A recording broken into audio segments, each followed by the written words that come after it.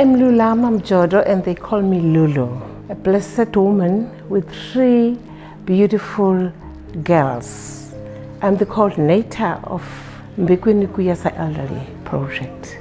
Kuyasa Elderly Centre is the second home for the elders. Elders who we discovered that they are not safe in their homes because during the day they are all alone, grandchildren at school, their own children at work, and we found that this is a safe home.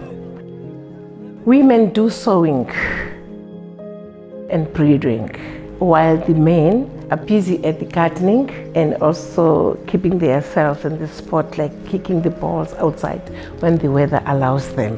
And also they like to sing. We involved in this project in singing every day.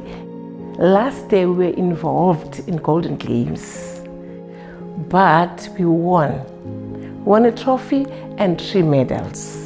That was a great achievement of us in this project. This center has a very strong impact to each and every one. There's some social issues within the elderly people, but when they enter here, we are trying the almost to all of us to be comfortable by supporting each other. We found out those elderly at home, they are lonely during the day. Here we provide the 3 meal courses so that they can be supported and comfortable. Most of them then don't want to miss a day to be in this program because, you know, they like it. They want to be here. We are here from Monday to Friday. To them, we are supposed to extend even the weekend. They want to be here. It is in our wish and our challenge as well as the community of Mbekweni. We want to be like the other communities in Paarl, to have a permanent safe home for the elders. I would like to convey the gratitude first to the community of Mbekweni.